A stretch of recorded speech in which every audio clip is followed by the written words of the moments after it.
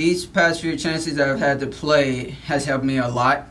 And when it comes to being confident, just getting more experience on the field, especially after such a long break of off season, getting back on the field and actually having to play a full game or even close to a full game was good for me.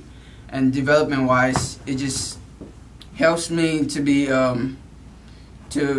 to see the game more in a different perspective.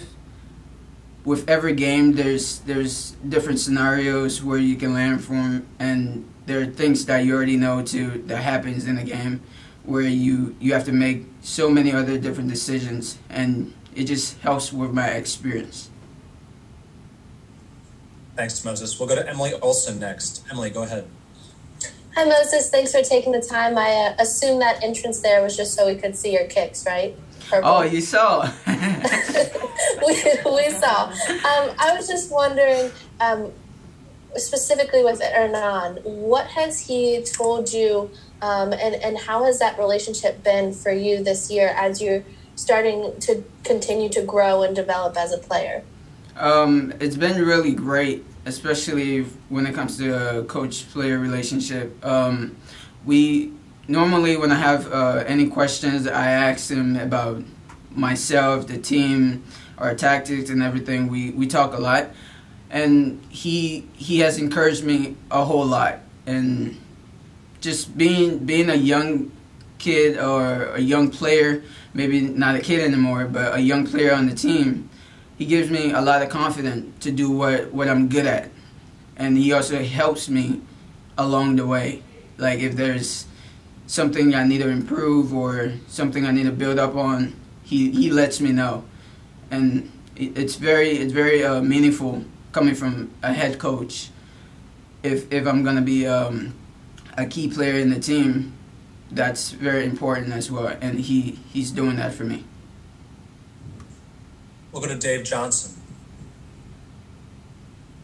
I wish, Moses, I could say I'm a young kid or slip like that, but I heard you mention, young kid, young man, and you're very much, dealing in a man's world right now, and in a world that most of us can't imagine what's that like. How much joy are you experiencing in this environment and the encouragement you get from your teammates, and where do you feel now versus, let's say, last year in terms of your confidence? I can only imagine it must feel like, wow, I can feel myself growing week to week. Yeah, it feels great. I mean, for me, the most important thing is the people you have around you, especially the teammates, the coaching staff, even down to the kid guys and the physical therapists and everything. Especially within our little family, they're always gonna support us. They're always gonna support me specifically, and whatever I do, they're gonna be there for me. And if it's coming on the field and performing, they're gonna have my back. If I perform well, everyone, it's part of that performance. And if I perform bad, it's the same thing. They're gonna help me break my fall. So I think it's just the good support that I have around me. And when I go back home, my family members, they're all always there to say, let's say we lose the game, they say, good job, you did all you could, maybe go win a game next time. Just keep going. There's no way you can stop. And all those small words go a long way, especially in rough times. And on the soccer side, I have seen some good improvements on the field, off the field, what we're doing to stay healthy, specifically for me, because I struggled with some injuries last year. And now that this is my second year, kind of, I'm taking more responsibilities when it comes to staying healthy off the field. Moses, we got one more question, buddy. We'll go to Mauricio Gomez. Mauricio, go ahead. Thank you. Moses, being so new in the professional soccer, you're on the spotlight. What do you tell all these young kids that are looking after you to be in the position that you are right now? Speaking from experience, I would say just obviously you have to work hard, but find a good support team. Like, gather yourself around good people that support you, that are gonna work with you to achieve your goals. And when you do that, everything seems easy because you cannot do anything alone, especially if you have such big goal to be a professional soccer player or some other achievements that you want to accomplish. You need good people around you to help you accomplish those achievements. But yeah, and also personally, just taking care of yourself, because if you can't play on the field due to injuries, you're not gonna achieve those goals or even be close to doing it.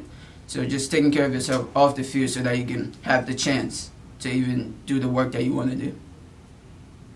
Moses, we actually have one more question if you don't mind, buddy. We'll go to Moises. Moises, go ahead. Hey, Moses, Moses, English, Spanish. Yeah.